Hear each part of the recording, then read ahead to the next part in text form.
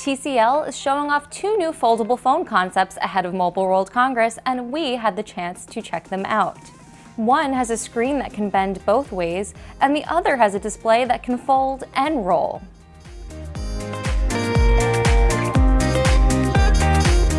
TCL is calling this one the 360-degree UltraFlex. It's kind of like the Samsung Galaxy Z Fold 3, except it can bend in the other direction too.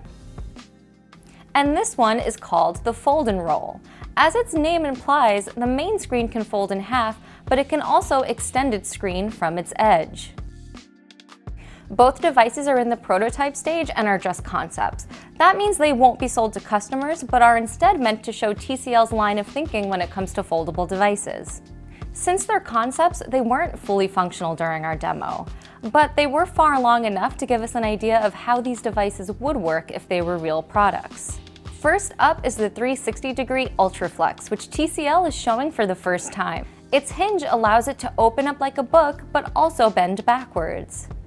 The device opens up to reveal a tablet-sized display similar to the Galaxy Z Fold 3. But to use it like a regular phone, you would need to bend the device all the way back since there's no screen on the outside. That reminds me of the Microsoft Surface Duo, which also doesn't have a front screen. In the short time I've spent with it, the hinge stood out as being one of the most striking aspects of the device. It feels pretty durable and was really easy to bend and twist in both directions. But the UltraFlex didn't fold back completely during my time with it, and the screen also wasn't functional when I used it. But again, this is just a prototype, which means it's not a real product. Next is the Fold and Roll, which TCL has only shown in China so far.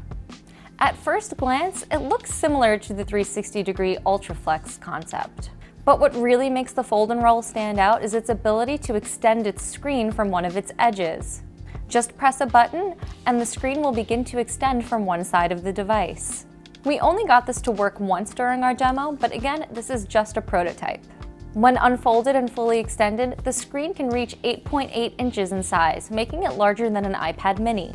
What's also interesting about this concept is that the screen wraps around the edge of the device. But again, neither of these devices are real products yet, and TCL is still figuring out how it wants to approach the foldable phone space. The company couldn't give a timeline for when it actually expects to sell a foldable phone, but when it does, it wants to keep the price at $700 or less. That would be a big deal because most foldable phones cost significantly more than regular smartphones. Samsung's Galaxy Z Fold 3 starts at $1,800, while the Z Flip 3 starts at $1,000, and so does the Motorola Razr. And if you want Microsoft's Surface Duo 2, you'll have to spend at least $1,500. TCL has been showing concept devices for years without actually bringing a foldable phone to the market, so it's unclear if you'll ever actually be able to buy anything that we've seen today.